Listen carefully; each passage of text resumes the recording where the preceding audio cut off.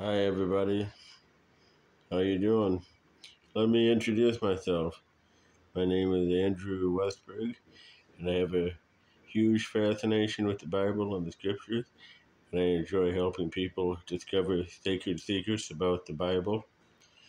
I enjoy going on Bible studies with people, helping them to learn the truth about God's message, and helping them to make connections about what God says and about His promises for the future.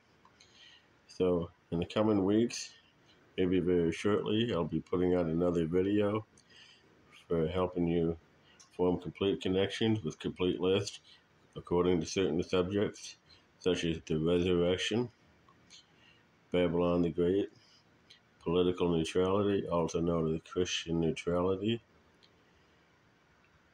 um,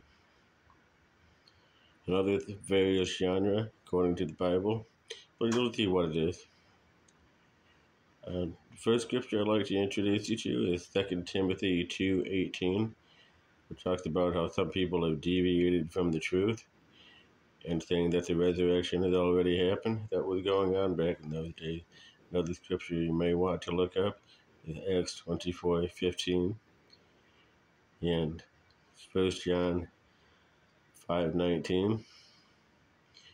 Also Revelation 21:3 and 4. But that's not all of it. There's also some others in 1 Kings and 2 Kings.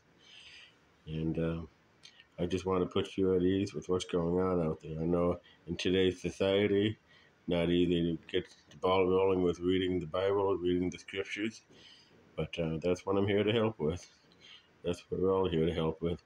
I do ascribe to a certain religion, and for copyright infringement reasons, I'm not going to mention it right now, maybe later in the future, but there is a severability clause, which I stick to.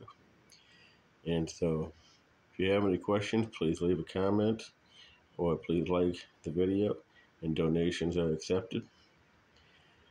So my name is Andrew Westberg once again. I'm not trying to draw attention to myself, but rather draw attention to the scriptures, to God's word and His message.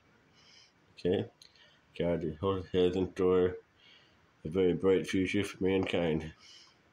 So that's what we'll start off with the next video. It's about the resurrection and many other various genres.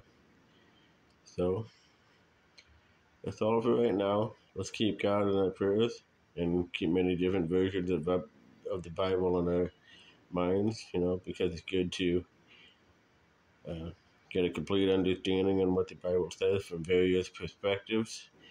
And so I'd like to leave it there with you. I won't take up too much of your time. All right, thank you.